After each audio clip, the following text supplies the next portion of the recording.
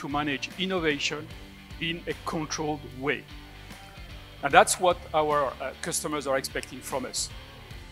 Everybody can be proud to be expert, but being expert is also a duty. You will have to support everybody. We need to have the right skill set. We need to have the right expertise if we want to deploy the innovation, as Stefan mentioned. World-class experts means that somebody who is like best in class with respect to innovation.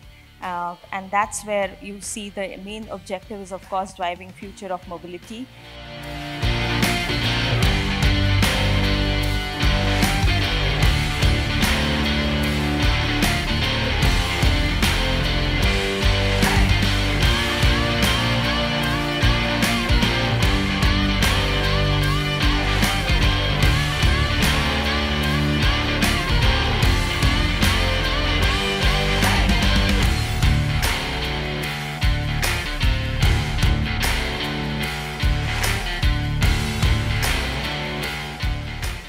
The emphasis on training cannot be underestimated.